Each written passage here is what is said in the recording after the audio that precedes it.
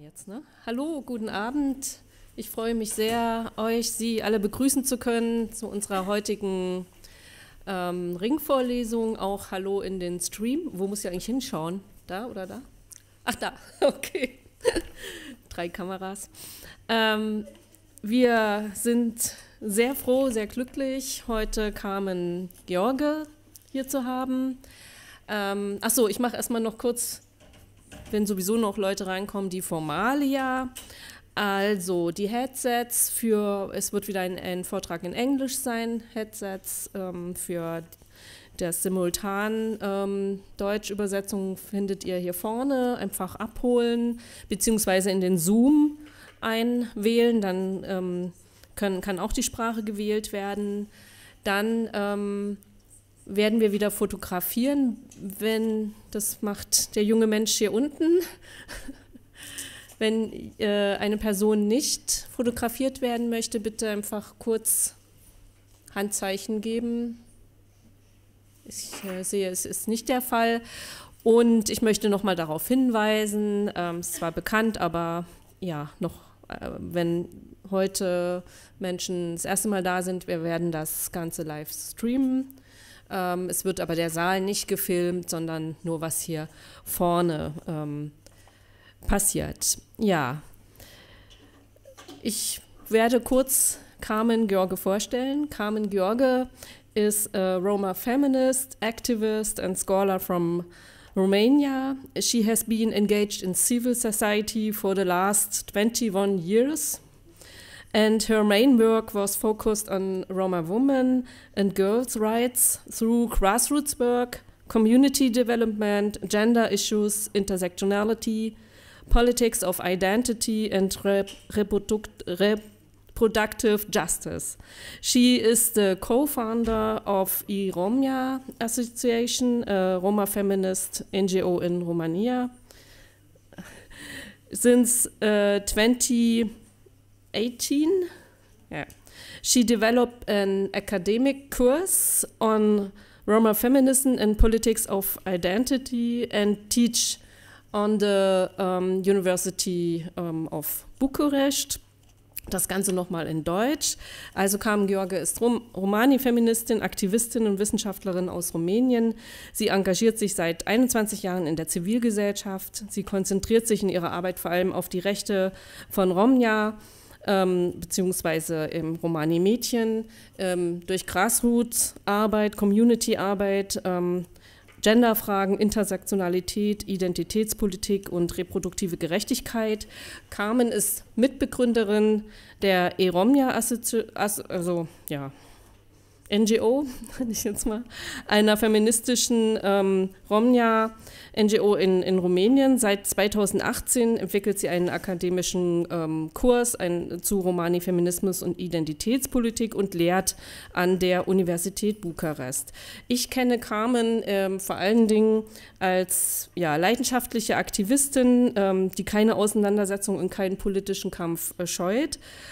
Heute bin ich sehr gespannt auf den akademischen Bereich, die akademischen Facette ihres Wirkens und ihrer wundervollen Persönlichkeit. I know Carmen above all as a passionate activist who does not shy away from confrontation and political struggle. Today I'm very curious about the academic side of your work and your wonderful personality. The floor is yours. Thank you.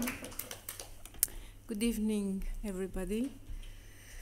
And I have to say that I'm very honored for being here today, and I want to thank the organizer, and especially to my sisters from Uni Romnja collective, for creating this space for us as Roma women to share our experience and knowledge. Coming here today, I was thinking of what my contribution should be. What should I tell you so that you can leave with some ideas about the political struggles that we as Roma women face. And of course, time is very limited.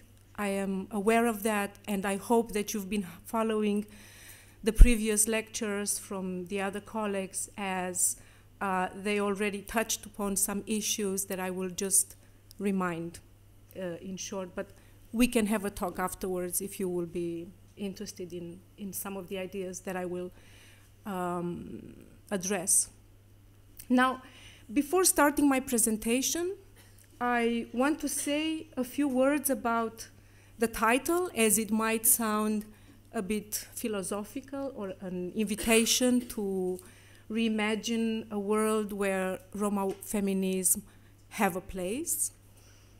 And you should know that internationally there are many Roma Romnja scholars, researchers, queers, non-queers, activists and artists who are shaping Roma feminism, who are developing it as a body of theory and practice. So my pledge is for placing and contextualizing this knowledge produced so that Roma feminism occupies its rightful place in gender studies, theories of race, Romani studies, and you can also name, you know, other relevant studies.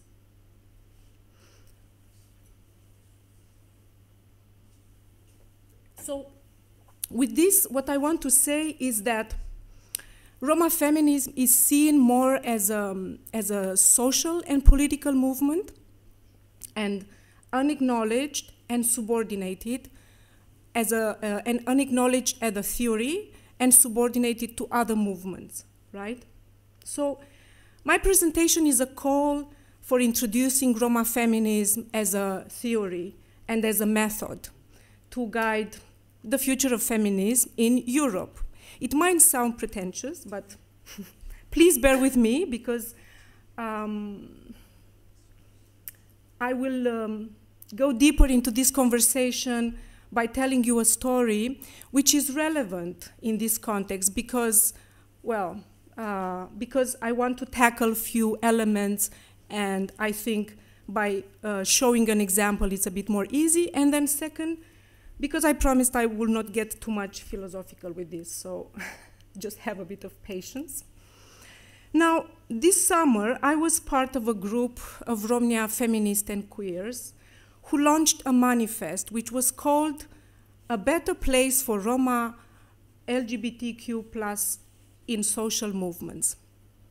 The manifest was a collective work and was launched in the Pride context, which is organized every year in the summer, also in Romania, but in many parts of the world, right?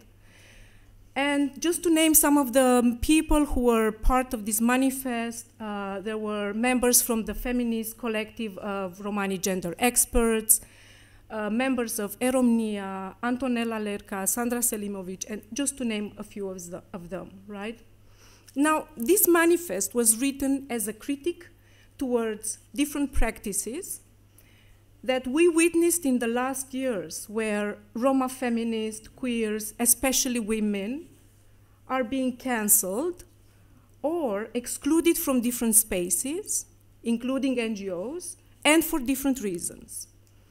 And I want to read some of the passages for you. And then the structure is I will try to I will analyze based on some elements that were written within the text.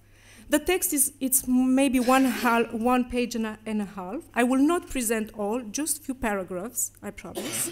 But you can see the entire presentation, entire manifest on the website, E-Romnja. The text is in English. As you know, I wear many hats. E-Romnja is one of it. Well, maybe the most important of it for me, but yeah, one of the hats. So I will read the first text. In different countries, Roma LGBTQ+ still don't feel included in the movement nor in the prides from planning. When invited by NGOs or collectives, many of us feel scrutinized based on the Gage criteria and values. Our words are counted, our stories are invalidated or invisible. Our behavior is considered too loud and too aggressive. Some of us can join if we share the common language. If we share the common language, the values of respectability and presentability. For many Roma LGBTQ+, these spaces remain exclusive, elitist, and white. Now, as you can see in this passage, there are two important layers that I want to touch upon. First is the Gheorghe standards. For everybody who doesn't know, Gheorghe means non-Roma for us in our Romani language, yes? So first is the Gheorghe standards for getting engaged in the movement, and Gheorghe values representation towards Roma and Roma LGBTQ+, right? Now, as an activist myself, being engaged for more than 17 years in the civil society, I saw and I also felt for myself that many times we were being inquired, contested, questioned about our feminism.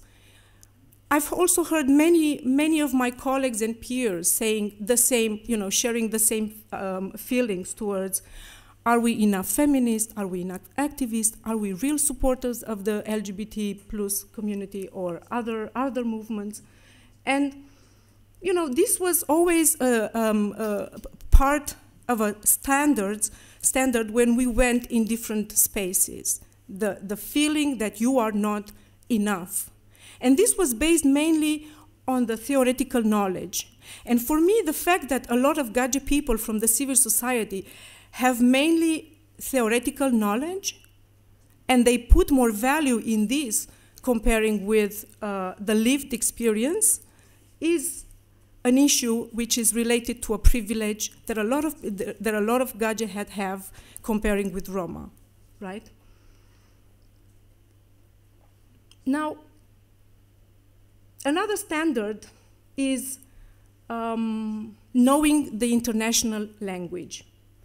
Many Roma feminists from communities, from the grassroots level, which I have worked in the last 12 years, have valuable experience, right?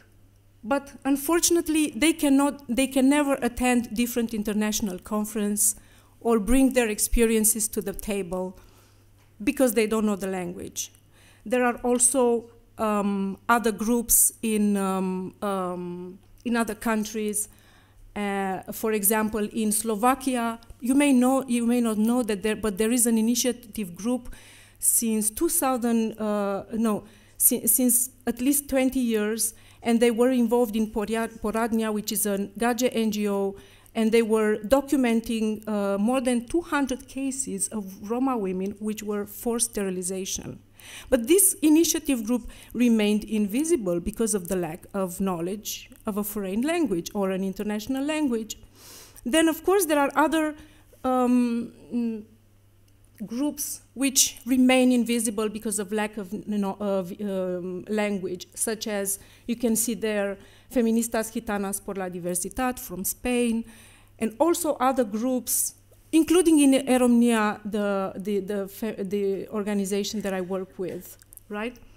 So the fact that all of us, the fact that in all cases there is not translated ensured, and there are no spaces to bring your own language, your native language, to the table, right, plays an important part in the way we narrate stories about Roma women, including Roma women from the grassroots level, right?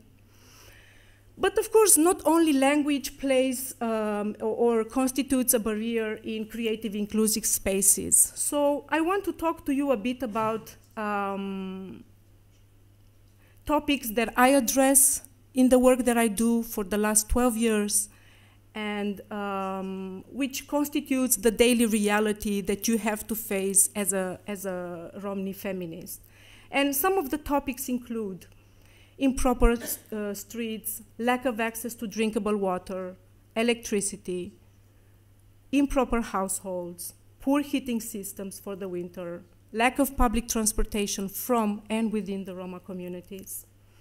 Now, most of the communities still don't have utilities and infrastructures, and this is something particular for Roma communities, and not just in Romania. If you look at other countries, from southeastern countries, from the Balkan countries, but also from Western countries where it's called different, like Roma camps or ghettos, etc., where a lot of Roma are living actually. So in most of these communities where Roma live, of course, you don't have utilities, you don't have infrastructure, it takes you a lot of time to go to a doctor, you have no car, you have to carry your baby in your arms, and as I said, these stories are quite similar in many countries, right? Now, historically, we face discrimination. We face racism, we face social exclusion, sexism, classism, homo, lesbo, transphobia, all type of discrimination criteria, right? But the way in which all these criteria intersect affects our daily life, our opportunities, our access to many areas. It affects the way we manifest, it affects the way we express and affirm ourselves as women. And I remember in 2012, when I was doing a research, in 2021, sorry, it was pandemia, I was doing a comparative research for Romania, Finland, and Italy. And I remember that most of the respondents, and there were more than 60 Roma women who were responding to our questionnaires and to our, during the interviews. And what struck me the most was that for most of the Roma women, the way that they heard that being Roma is so bad was in school, right? This was the first interaction. So I learned and I understood that within this report, that it is not a singular event which decides your future, which decides your life as a Romni, but a sum of aggression and a sum of experiences of aggressions and harassments. For example, a group of Roma women dressed in traditional clothes in an airport will always be double-checked, right? At shopping, the doorman will always follow you everywhere. The family doctor would not touch your child because of the dark skin, and you have to explain the degrees that you have, the school that you have, so that it increases your legitimacy in front of it. When your colleagues start to make jokes about Roma using slur words, and you have to shut up. When you go in a public space, in a hospital or in an institution, and you are always shut down if your color scheme is dark, right? So you learn not to respond to this, because I was talking earlier about microaggressions, and these are the type of microaggressions that you learn not to react every day. It takes so much effort, so much energy, and it takes a lot of time and space for you to react to each of these microaggressions, right? But the problem is that it's these everyday microaggressions that silence us, and the refuse to support a case, the harassment that you have on the street as a Roma woman, even by teenagers, and I've seen many situations where teenagers were harassing Roma women.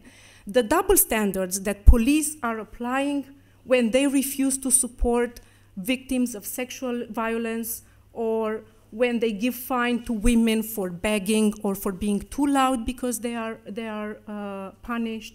So these are the type of microaggressions that you learn not to respond, right? And these are the type of actions that we learn, that we are confronted with all the time, and they are not narrated by us. And these stories that I'm telling you now create such a huge gap, profound, between what we show, between what we criticize, between what we represent, and what is actually the everyday reality for a lot of Roma, right? So this is a part of story that I feel that somehow it's forgotten in the spaces that we engage, right? Many times it's not acknowledged, and it's not just.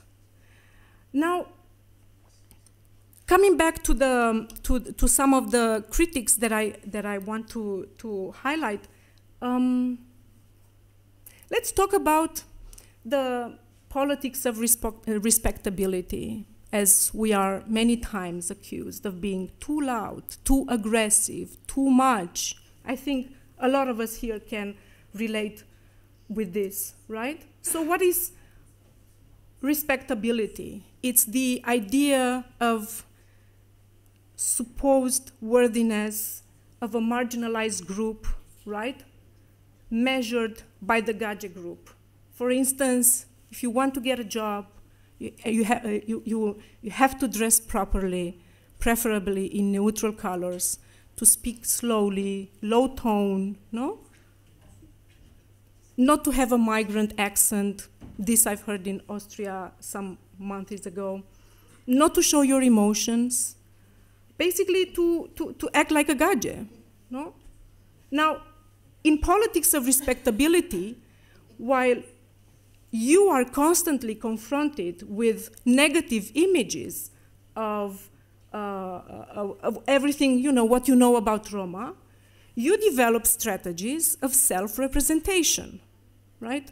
I'm good, I'm educated, I'm smart, right? So you distance from the imaginary Roma and become the exception from the rule. The artist, the PhD, the academic person, right?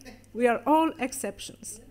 Now, Michaela Pitcairn has a name for this, and it's something very nice that I like a lot. It's called performing a vanilla self, performing under the standards of others, self-censoring as neutral, right? And I think you've heard a lot about neutrality, especially in Black feminism. So self-censoring as neutral in order to be accepted. If you are,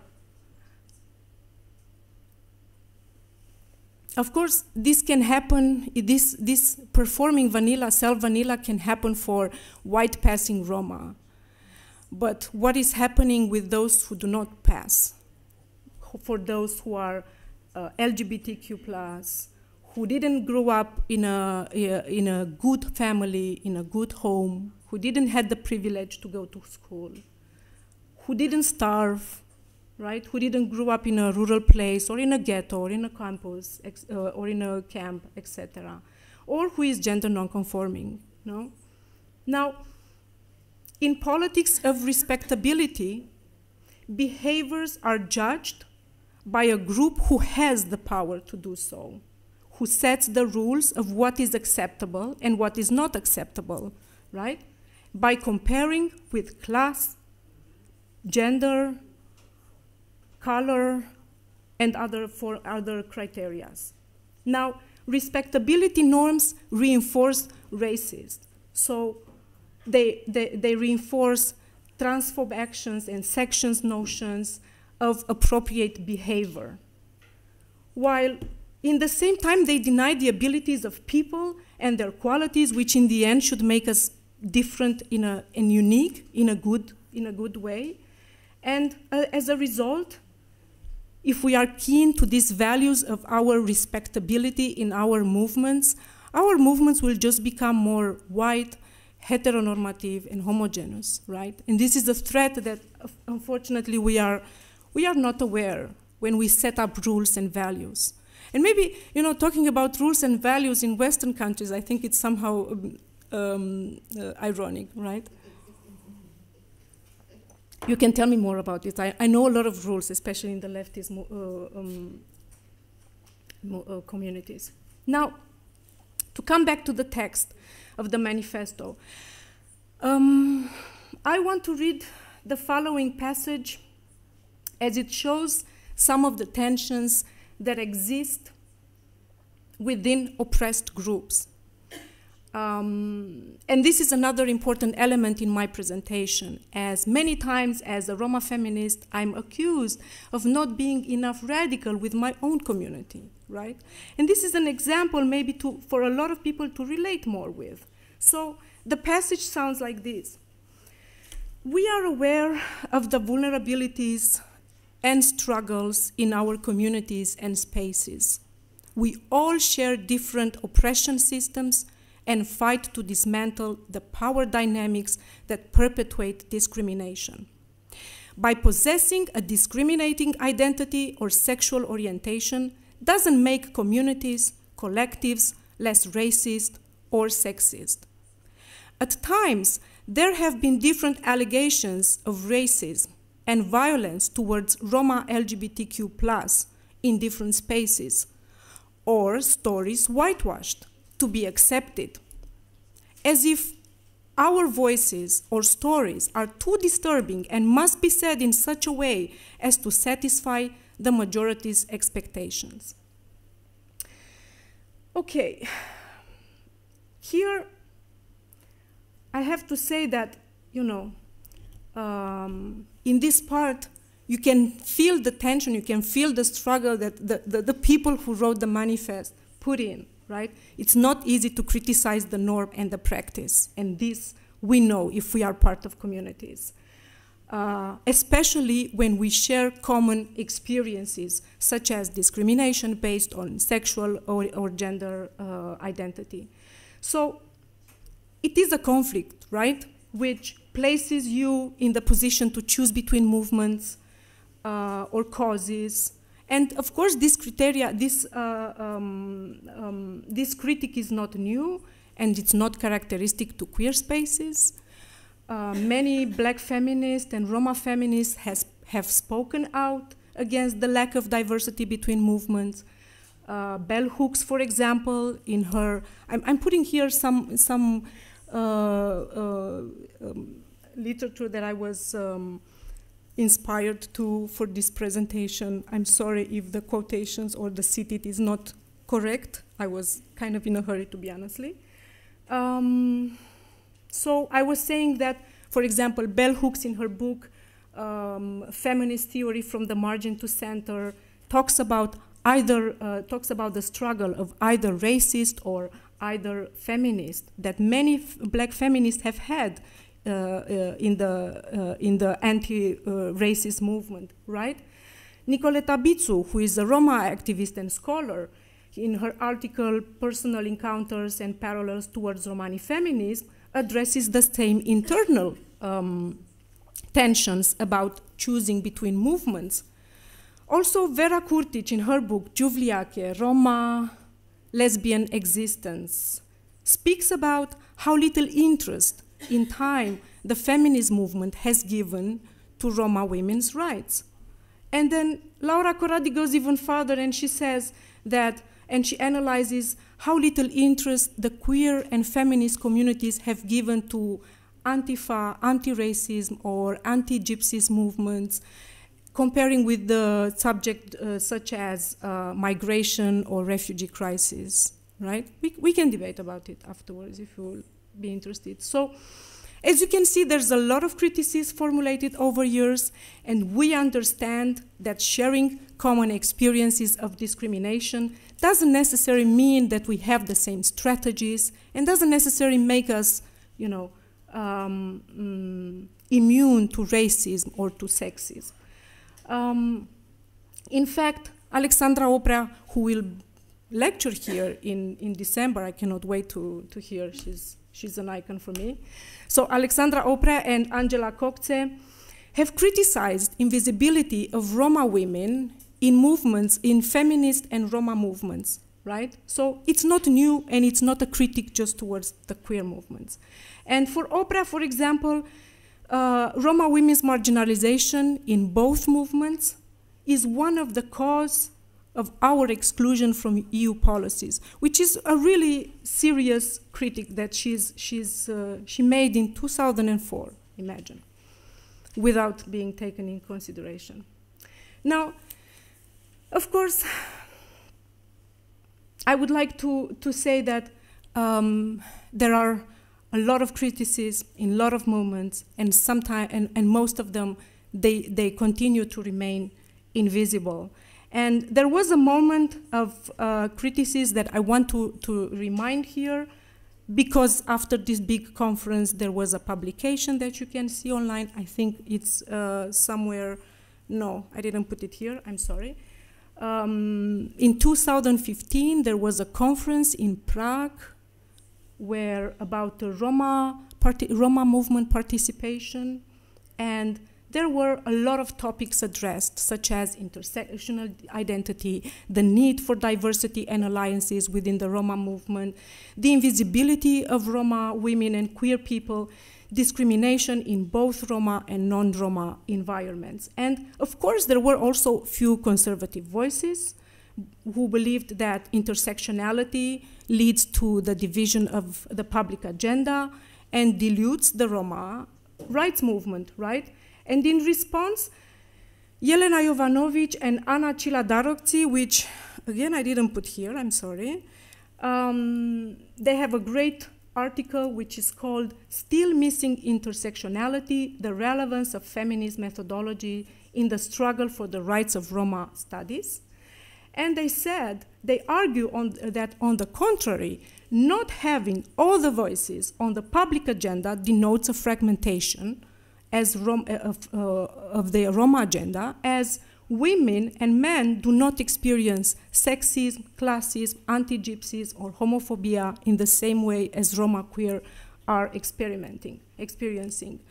And here, because I didn't want it to make out of this paragraph, you know, a session of how difficult it is and how much violence Roma queer people have in different movements. So I don't want to put all this here.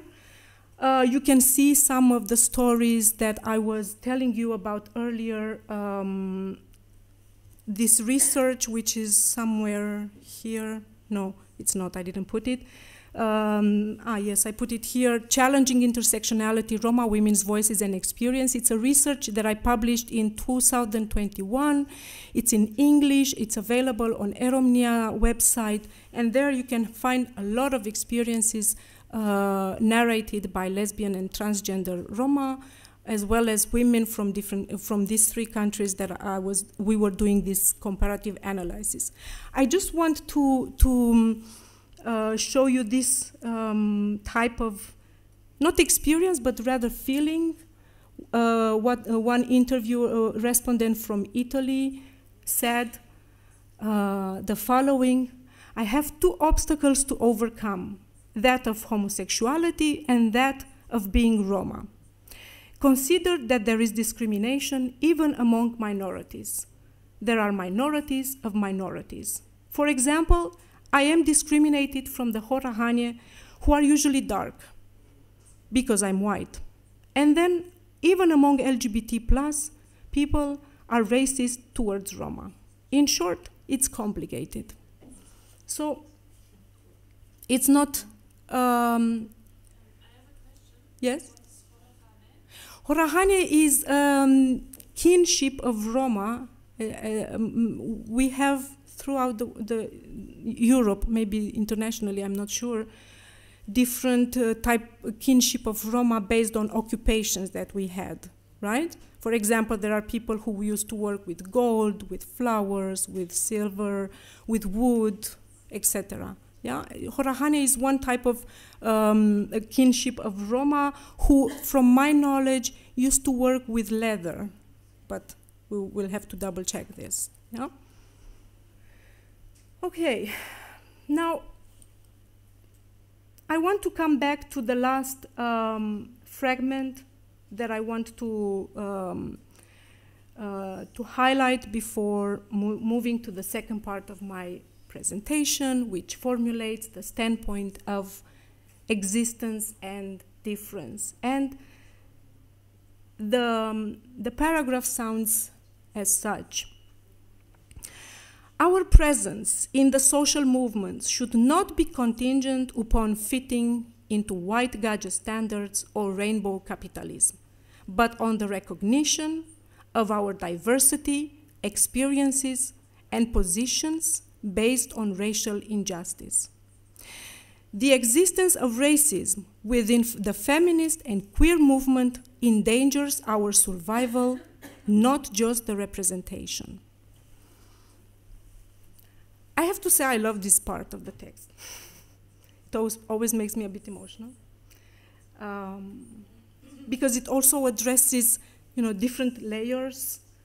First, it talks about how we have the struggle of fitting in, the integration, which is an ongoing discussion in Europe about Roma do not want to integrate, Roma do not want to work, Roma blah, blah, blah. You know better, I will not explain you this, right? And to me, integration means that we are taught to be part of a society in its terms, its standards. And again, we are coming back to the standards, right? And it's the same societies who ignore our history of oppression, our justice, our culture, our identities, our language. And let's not forget that countries exclude Roma from accessing their rights to welfare, to services, to infrastructure, to education, to healthcare, to justice. And again, let's not forget that Roma women have been subject to sexual violence and harassment in public spaces, and so often police didn't intervene to protect them. Also, let's not forget that there have been racial attacks, hate crimes, taken place in countries like Hungary, Spain, Finland, Greece, Italy, also Western countries, not just Serbia, Romania, Bulgaria, right? And there is, last year, OSCE, which is the Organization for Security and Cooperation, they were publishing a report where they were saying that 13 states from Europe have reported in the last year hate crimes against Roma. Yeah, and you can see there a lot of information about different type of hate crime. And again, let's not forget that historical context of slavery, of Holocaust, of colonialism creates social injustice, social inequalities that for us are still not acknowledged. And of course, coming back to the paragraph, there's another thing about this text which strikes every time. It reminds us, it reminds me that we fight for life, we fight for survival. And it's sad, and it is unjust. Of course, in the last 20 decades, many Roma activists, feminists, and queers have done so much work in Europe, in Europe and internationally, also outside Europe, to put Roma on the agenda, including me. And we all, through academic knowledge, activism work, political art, we are producing epistemic knowledge. We are building transnational coalitions. We produce art and we represent issues. We occupy spaces, we break boundaries, we challenge the normative identities of Roma, right? But most important, I think, what we brought in Europe's agenda was all topics, the basic needs, right?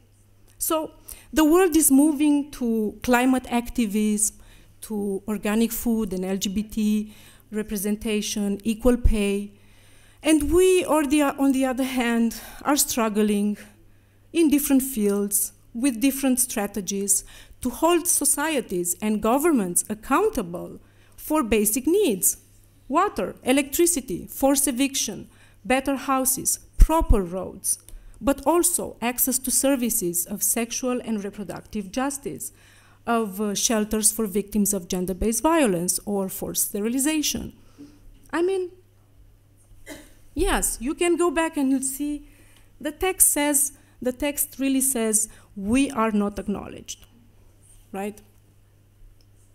So, this was a long story, right? Are you all doing okay? Everybody's good? Okay. I want to draw some conclusions in this last part of my presentation, and just to, to recap some of the issues that I addressed here, just for everybody to make it, I don't know, more accessible and easy to remember. Yes? So I addressed historical oppression, basic needs, gadget standards, politics of respectability, tensions to choose between causes. Sorry, yeah? Should I continue? No, yeah? I don't know what happened. Okay. Did I didn't do nothing?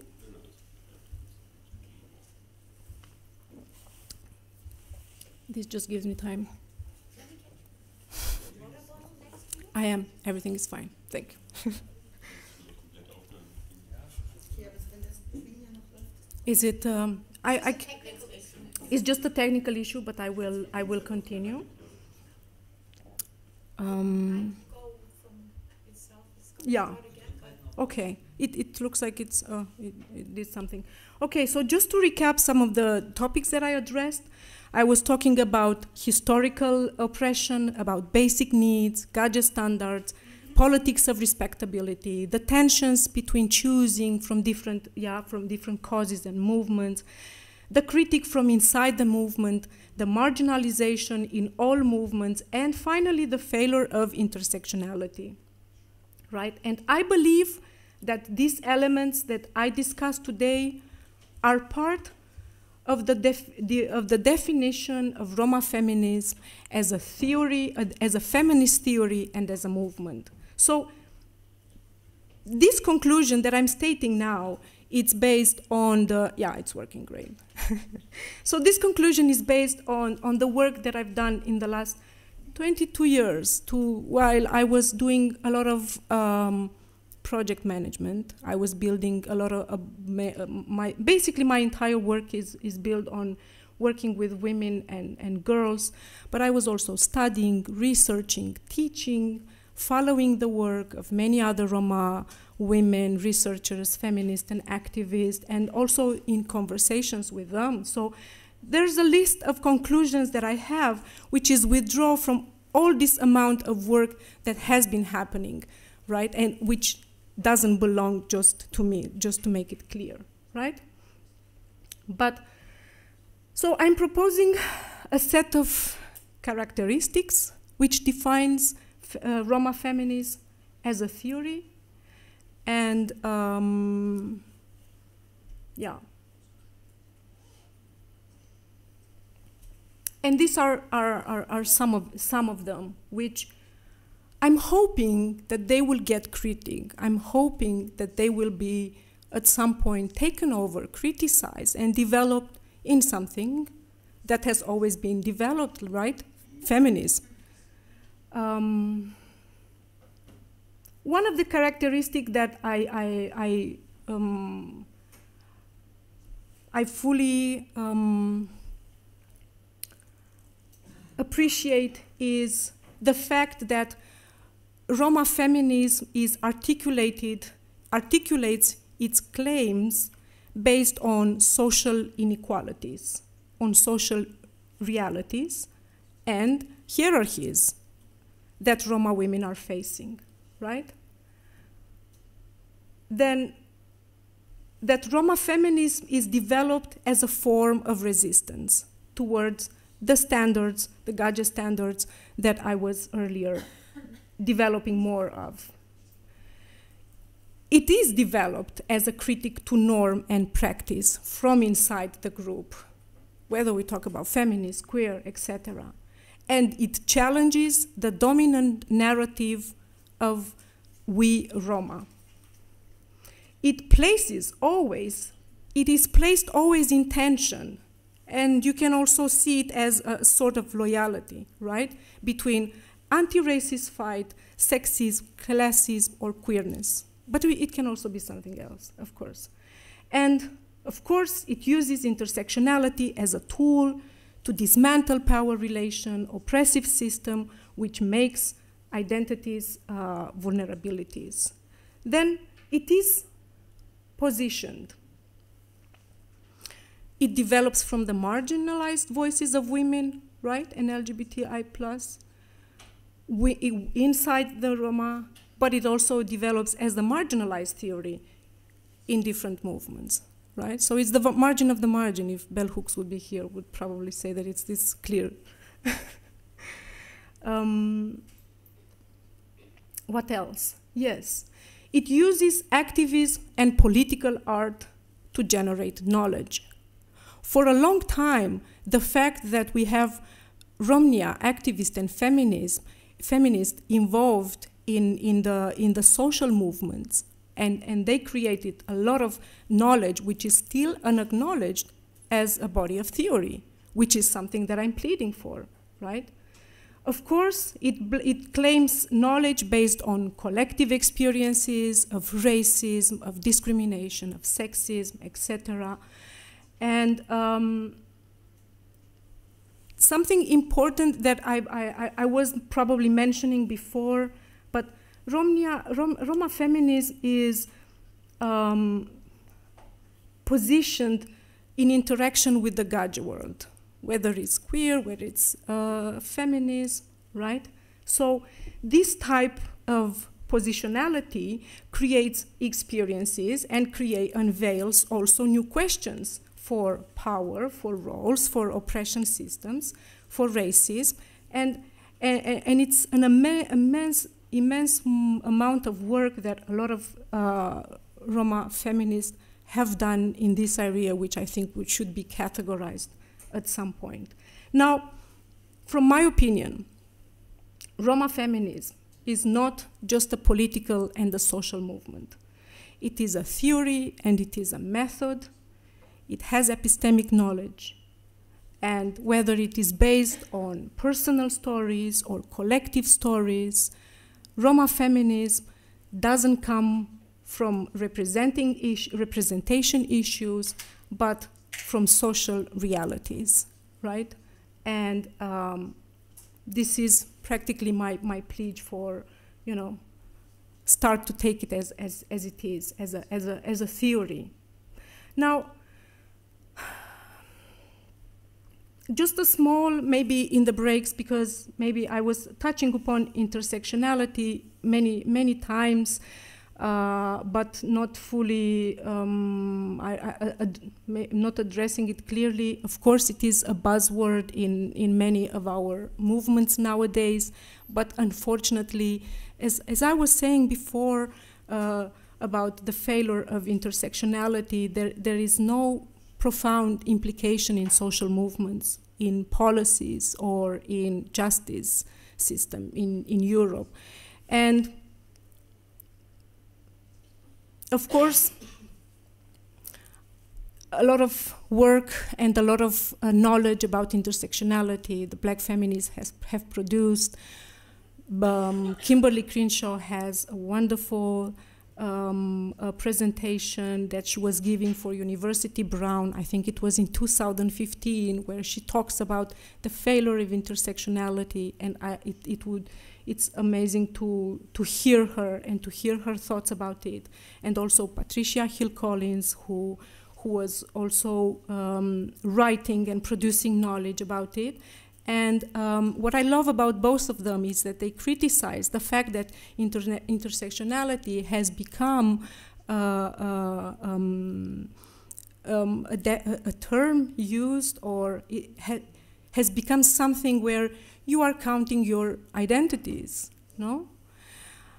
And it's not this. Now, like counting all your identities and seeing that checking all the boxes, it's not intersectionality, right? And it's so much tied to power relation, to systems and structures, and how they interact with people, and then how they determine injustice, right? Because of their identities, who become vulnerabilities.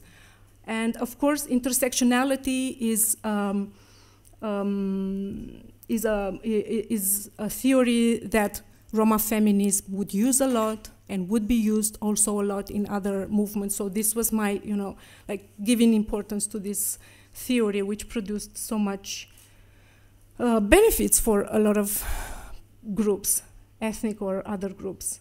Now, coming back to my conclusions, because the title was A Place for Roma Feminism, I'm thinking that Roma feminism is a theory, is placed between past, present, and future. And in my presentation, I tried to address both, right? The past and also the present. But I'm leaving now for the last part, the future of feminism, as I think the future of feminism has to be a future, has to be one which includes Roma feminism as a theory. And I think as uncomfortable as it is, without criticism, we would not see other perspectives, which makes a lot of difference. So even if people are feeling uncomfortable, stay with this feeling, because you are in a good place. So as an idea for future, as some conclusions for the future, I think we must continue to criticize the dominant narrative Roma, as it made women and queer invisible in political agenda for a long time. Within this context, we need to strengthen alliances between Roma women and LGBT+, as they become important voices that challenge the dominant narrative, Roma, the heteronormativity, right? The women's position, the Gaja world. So you already, see how much amount of sources you have to build upon. We must continue to criticize who produces knowledge about Roma women in academia, about Roma LGBT+ in academia, dominated by white Westerners and sometimes Roma gay men, where lesbians and transgenders are missing. And this we must acknowledge and criticize. We must denounce the representation of Roma women as threat and as a danger for society, as it has historical roots which serves as an excuse for anti-Roma racism. And we must continue to work and fight against racism, against fascism, or Romaphobia. So these are some of the, not just conclusions, but thoughts for the future, as most of the time when we talk about how we are developing something that it's live and it's so dynamic. And what I want to say, and with this I will close, is that most of the time the social movements and the political movements are underrated, are under-acknowledged, because it's about projects, it's about organizations, and it's not true. And what I've what I've argued in the last hour is that all this knowledge, wonderful knowledge, which is built, right, this epistemic knowledge was built by creating art, by creating culture, by creating project, by creating, right, by contributing and being engaged in different movements. And the last thing, thought about my lecture is that, because you may ask yourself, why would I talk about a manifest, which is, something as an initiative coming from a group of people which are furious that there are still mechanisms and practices happening in our spaces. And I just want to say two things. And first, it has a lot of implications in policies at EU or national, in law, in access to services, in justice, right? The effect of us being the subject of this type of practices is part of a larger topic and larger practice, right, that we are facing. And second, because I believe that in any situation in which Roma, Romnia are excluded, we must start talking about it. We must start publishing it without shame. Because in the end, communities need to learn how to handle criticism, and we need to start changing the structures, right? So, thank you.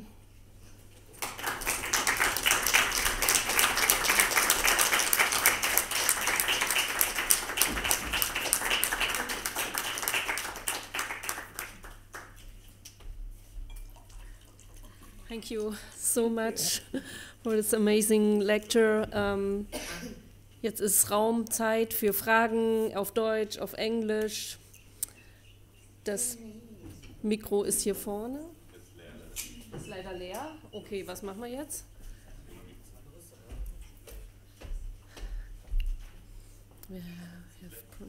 It's not working.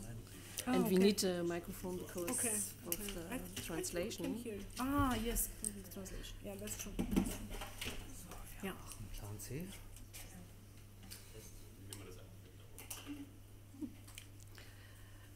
You can, in this time, you can think about your question, please.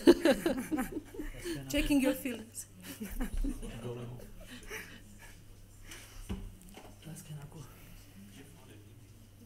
Or you come in the front. Yes. You come here and speak, because we need to speak in microphone because of the translation.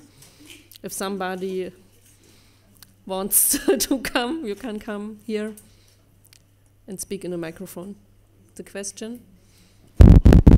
Ah, okay. Great. Maybe it's a little bit too share the mic. Okay, Test. So, questions? Super. Fragen? Okay. Fragen. Questions? Comments? Anything? Okay, whatever.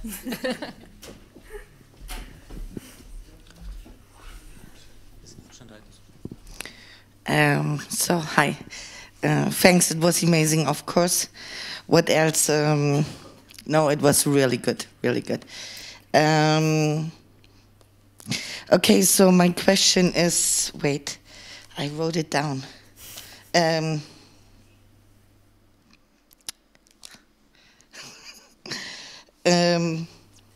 you talk about the failure of intersectionality, right?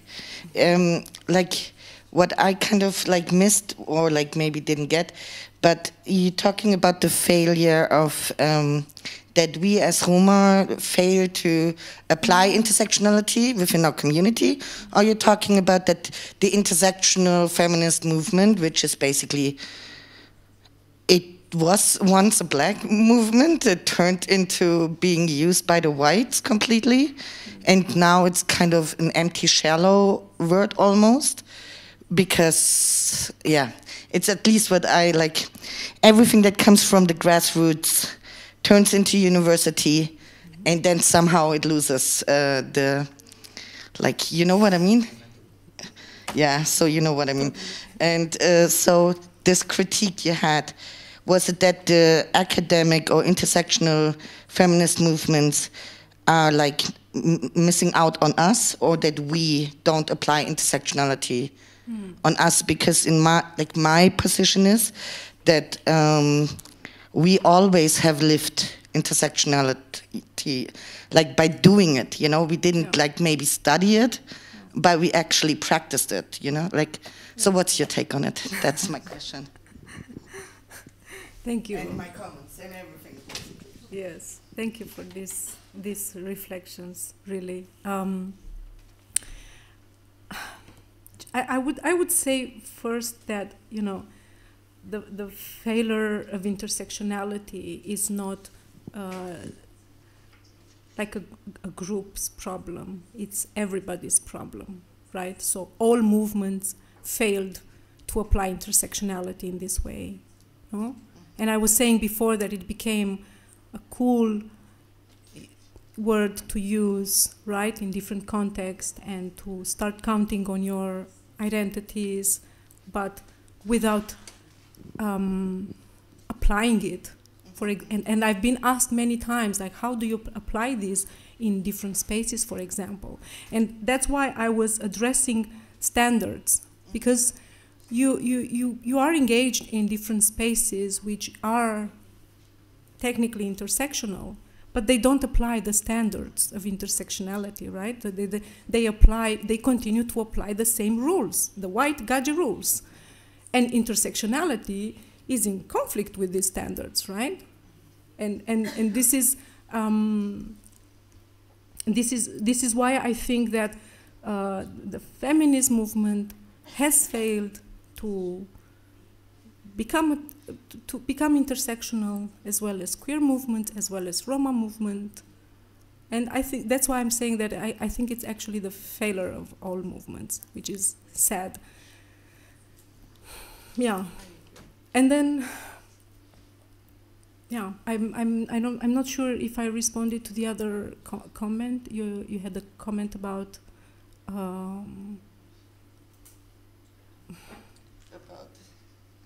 Was it another comment besides intersectionality?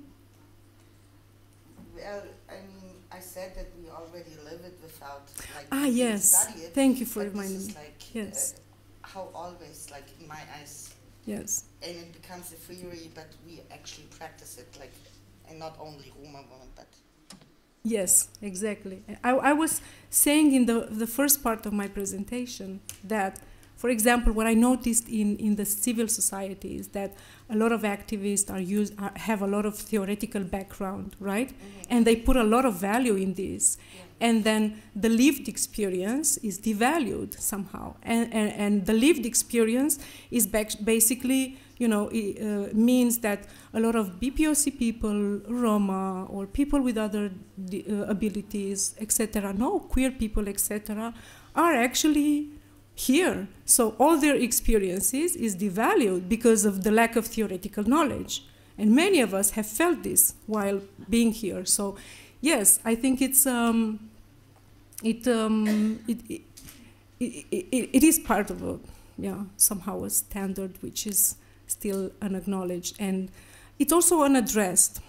And as uncomfortable as it is to criticize different movements, I am a feminist, and I've been engaged in the feminist movement since 2006 in my country. So I can say that I contributed. I was there, building it. But then I cannot say that the reverse happened as well, right? You see always less involvement from the other side when you have your own causes, like anti-racism, no? Or fight against police violence, or fight against, police lack of involvement when it's about women victims of gender-based violence, etc. So you don't see the opposite. And then you start questioning, is it really intersectional just because I am in a white gadget space, or should it be from both sides,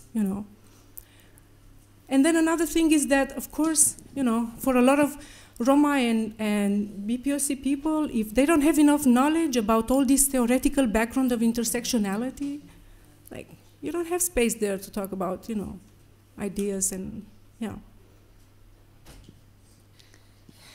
I just wanted to add something. When you said intersectionally the term intersectionality is being used so inflationary, right, from different movements. Just had in mind it happens here in Germany as well, and from my understanding, I think intersectionally applies when you have to have the term racism, like you have to be affected at least from racism, but it's being used from a lot of movement. For instance, when it's about reproductive rights, white women that say, okay, I'm a woman and I'm also disabled. So that's for them intersectionality. So I just wanted to agree with you, and it's happening here also. And it gets me upset sometimes as well that it takes away somehow the power of this term. Yeah. Yeah, I completely agree with you. And Kimberly Crenshaw has a wonderful presentation, very angry about this topic, where she talks about if you consider yourself intersectional, but you exclude the race, issue, it's like you devalue all the work that a black woman has produced since the 90s, right? And it's like invisibilizing, whitewashing, no? Yeah. In a way. So it's, but unfortunately, I also feel that in Europe, we don't talk so much about it. It's like we passed these topics already. We are in somehow in a postmodern era where these topics are beyond us. We managed to check everything, of this. I feel like I live in this area, even though I don't see the improvements, but I feel like, oh, everybody passed by to this topic, you know. That's why I always like, for example, to go back to the topic of basic needs. You know, Roma are still struggling with basic needs, people, like not having water, not having proper roads, not having light, electricity, which is insane. And then you see that the world is moving to all these technologies, which is amazing, right? But it's like such a big gap which creates between the poor people, which just by default happens to be most of them Roma, right? It's, yeah. So I think, yes, it's, please, no, if... More question, comments? You can also disagree with me, please. I would like this more. I'm joking. So first, thank you for the intervention. It was really good, really appreciated. And something that was also important to me is like the idea that theory is only made in academies. Mm-hmm. So how can we de-academicize the theory? How we can like not forget that it's not only important what we are doing here in classes, in rooms, but it's really important what is happening outside, in the streets, with the people. So, well, one excellent comment. Thank you for this. This is something that I've been talking and writing. Also, part of my PhD was about this many years ago. As you know, you feel that knowledge production happens in this academic, right, environment, which is filled with all these theories and knowledge, and most of the time, you know, actually empirical knowledge comes from connection with people, from their experiences, right? That's why, I mean, myself, I am more in favor of the standpoint feminism, which is based on women's experiences and from their voices and from their experiences, which creates theory of knowledge. But of course, it's just one side. But related to your question, how we can start to, I don't know, debug, dismantle this, maybe, you know, just think about it. I think we need to change the standards of what is academia, no? This is something that we have to... While we are in academia. While we are in the academia, let's start thinking of this. I mean, it's not, of course, it's not something easy to do, but it's, if you think about it from a perspective of a person which is from the other side, like the non-dominant group, right? All the rules that have been created here were created mainly by white men, no? Very little women or feminists, right? From since maybe 70s, 80s, I don't know.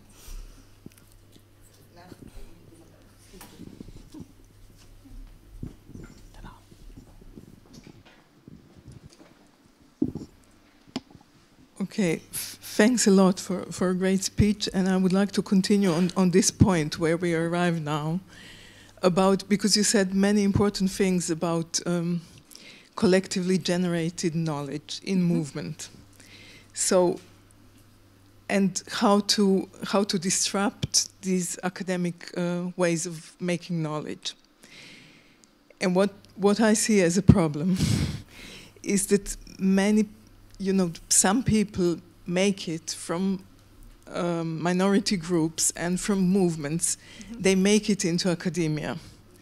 And in order to make it inside, they need to subscribe to many rules and to play by the rules. Then they are inside as individuals. And many, I'm not talking now about Roma people. I'm not Roma myself. I'm talking about all other minorities and activists in academia.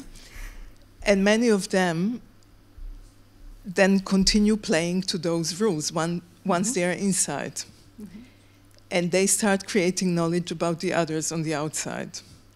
So this is, I mean, people have written about this. What are your thoughts on that? What do you do once you are inside as an individual?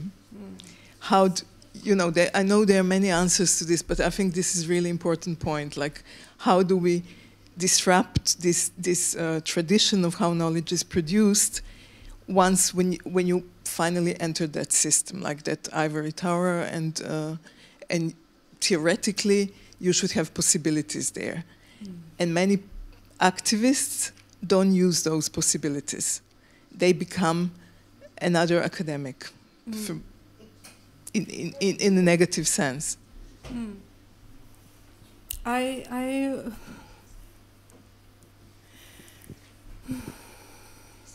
I will give you an example of what is the environment now in Romania. So we have gender studies, and probably you know that in many southeastern countries, but maybe also Western countries, gender studies are under attack, right? As they are related to gender identity. So there are all these groups which are targeting the gender studies, and they are asking that they should be taken out of the curricula, right, in the university. And this is a science, it's a social science, which is studied for many, many years, right, at least 30 years, especially in different universities. In Romania, it has a younger history, maybe since the 90s, 98, I'm not sure. But I know that there is a constant struggle, even if it is acknowledged as a social science and it's studied and it has its department in a university, it is constantly under pressure of being something, of producing, of having the good allies with deans, with the management, so that you can still, you know, maintain this. So when I'm thinking of how difficult it is, for example, for gender studies, which have already a long history, and still they are under threat of being banned in different universities. I mean, in Hungary, it already happened, right? And there is all this rhetoric, yes, coming from other parts about not to study this specific science. And there are also a lot of voices from the graduate male in universities who say that it's not a real science, that women who are teaching there are not really academic, are not really women who studied something. So it's a lot of devaluation in this, and I look at how much struggle it is for these professors in departments in my country. And I'm thinking, to come back to your question, how would it look for a Roma academic, a singular person in a university with no department, just a person who's coming here and everybody sees suddenly that it's a Roma, you know, academic or a professor? How would it change the structure? I think we have to really challenge the power that people have individually. And as we see, we live in a context where even structures are under attack, because I was giving this example with the gender studies. So my thought on this is that if you have individuals, Roma academics who are teaching, they would not have the power to change structures, to be honestly. And this is, of course, it's a sad reality, but also thinking that we should put a lot of responsibility on them, and that one person should change the entire system, the entire structure. This is also unfair.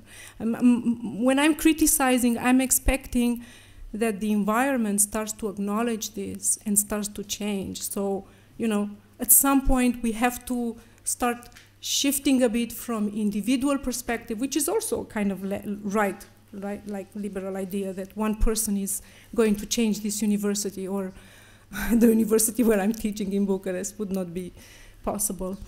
But it is more the responsibility of the institution.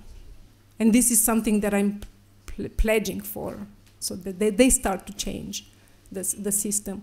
We must also start to shift the perspective from, it's not me who has to change the society of racism, it is not my problem because society is racist, it's society's problem that it's racist, and has to start dealing and to act on it.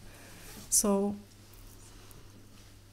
yeah, I don't know if this satisfies the idea that, you know, but I'm also not in favor of Roma individuals, heroes, which would change systems, because as we've seen, it didn't happen, no, until now. I mean, I'm here since more than 20 years, and I didn't see. I see a lot of individuals, smart individuals. I am also one of it, but I didn't manage to change nothing, so yeah. Okay, hi.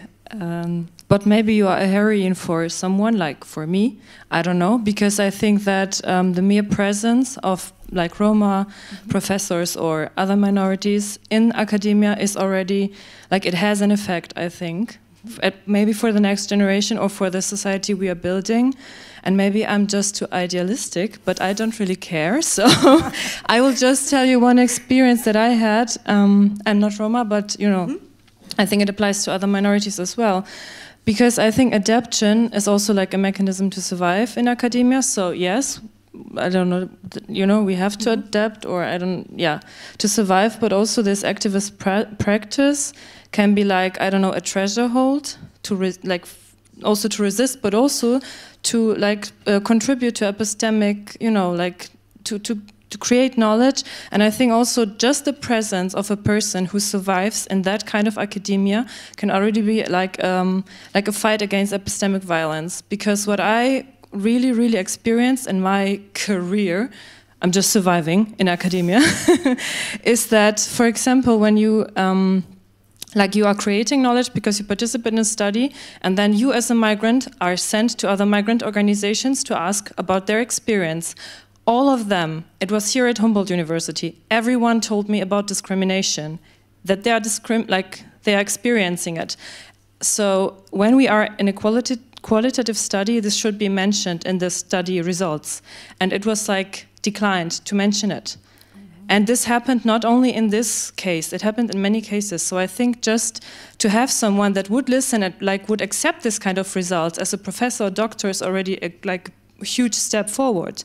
So I think there is a big potential, and I know that it's a burden because it's individuals, but I think it is like an heroic act to survive in that kind of super wide academia.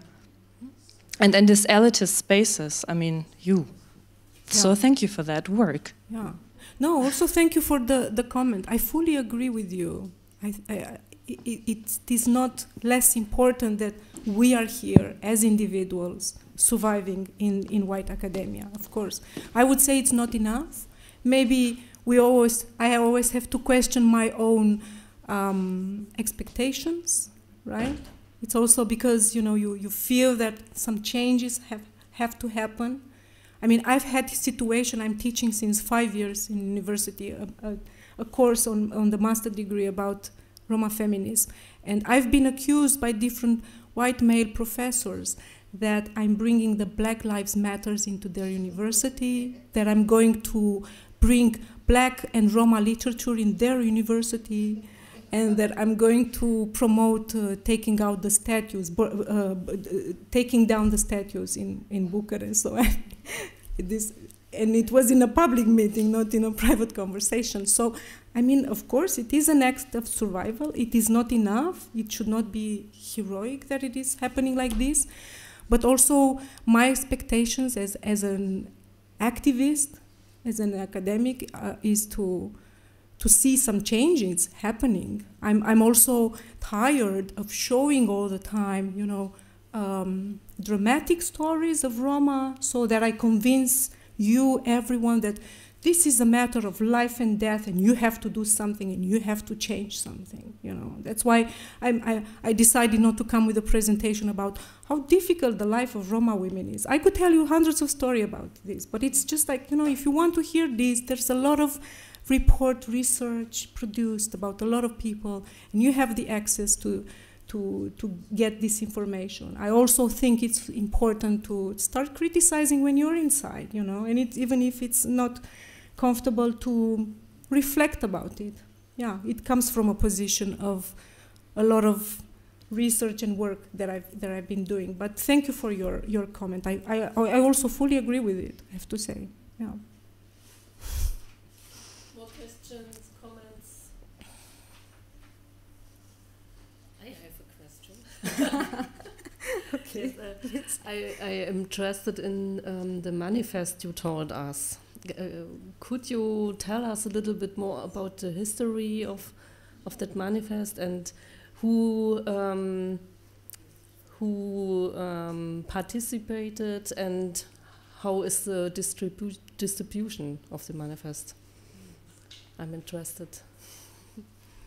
Well, the manifest has some very personal stories about different Romnia queers who have been excluded in times, and about different practices that existed in queer spaces against Roma transgender, as they are not respectful enough to represent, to be part of, which was very problematic.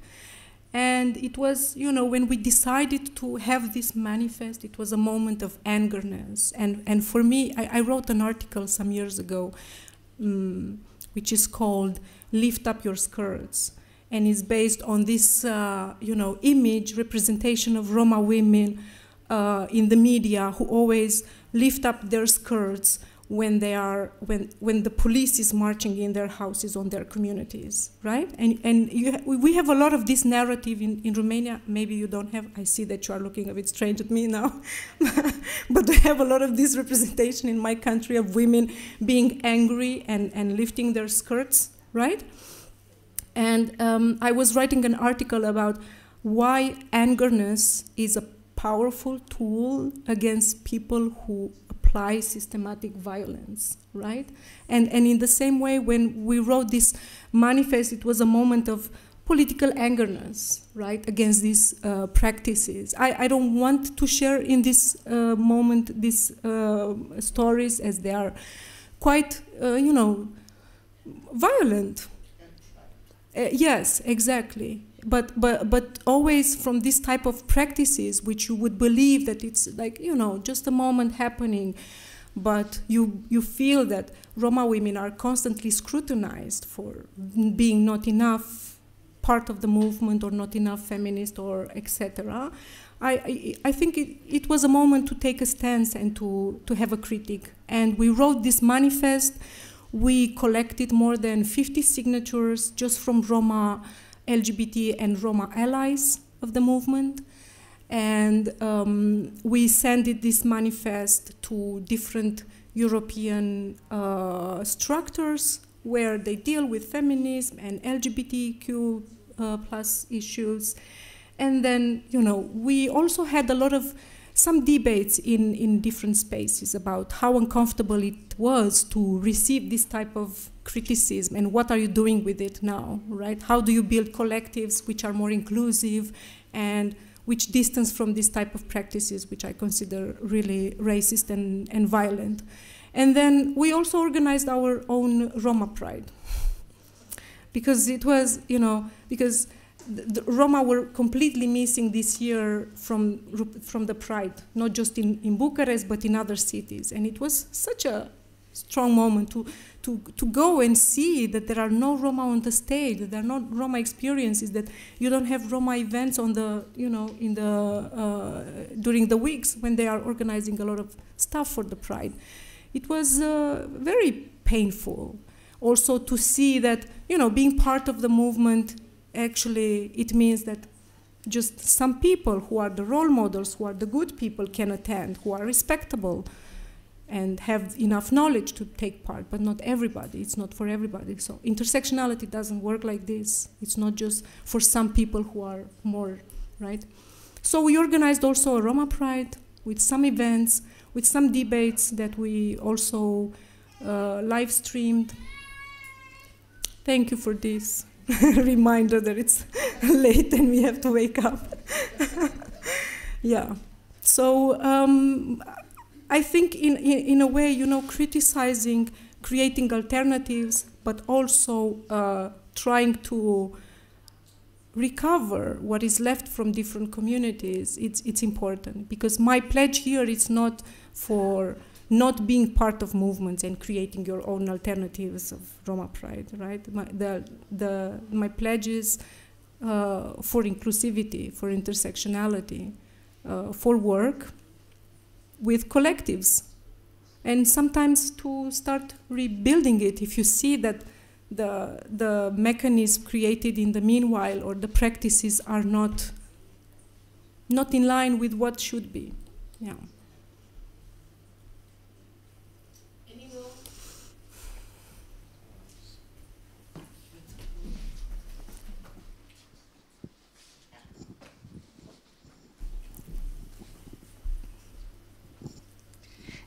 Okay, last thing for me, I guess. When you talk about stability. Yes, exactly. And you talked about all the rules, and those were gacha rules, you know. But so I have then two questions. When we talk then, like, do you think? Okay, like, let me phrase that differently. Those, because we have different communities, no? Like, also, like, I'm basically hopping from PSC communities to queer communities to left communities, blah. Everywhere, I'm usually the only one. Like, maybe I have a sister there or two, but even like in the PSC communities, we are basically not represented, you know what I mean? So anyways, when you say about this respectability, we're talking, and the gacha minority, we're talking, you apply the same towards, because it's a difference whether you're in a white queer space or whether you're in a POC space. Would you say it's kind of the same-ish, because, yeah, even as you understand what I mean, right? And then also those rules that we are talking about, especially from white gacha spaces only, those rules are usually not written down. You understand what I mean? This is something that really always pisses me off, to be honest, because everyone expects you to behave a certain way, to speak a certain, to look, like all of what you, but they never wrote them down. Like, you know, you don't get a playbook or something. So if you're not being brought up in that habitus, in those circles, in those class, let's call it a class, yeah, then you have to fail, you know? It's an obligation. You cannot, yeah, you have to fail. I mean, I fully relate with you. I've been the only person in the room for such a long time. It's like the story of a lot of Roma, you know, feminist and queer people in different spaces. You are almost the only person somewhere, which creates always a discomfort. But you have to. That's why I wrote this paper exactly, and also this manifest to show that the fact that you don't have more Roma in different movements is because of these standards, which are most of the time not written down, as you very well pointed out. Thank you. I will also have to adapt my lecture with this. But no, but to be honestly, yes, it's part of the having the power, you know. I mean, people who have the power don't have to write down the rules, no? You have to obey them, you have to start, you know, showing and behave in a way of copying, right, the others when you don't have rules written. And then, again, if rules are written down, but there were no, you know, Roma, BPOC people at the table, it's again, right, you are again contesting the why are these type of rules? Is it okay to have just these rules? But to answer also your comment about other movements than the white, I don't know Romanian space. It's quite white, so we don't have BPOC groups, movements, and we, of course we have Roma, but that's about it. So I would not say. But I'm not sure if these rules or applies to this, and I would not want to, yeah, maybe. Thank you, Carmen, so much for your lecture, for your coming. Thank you.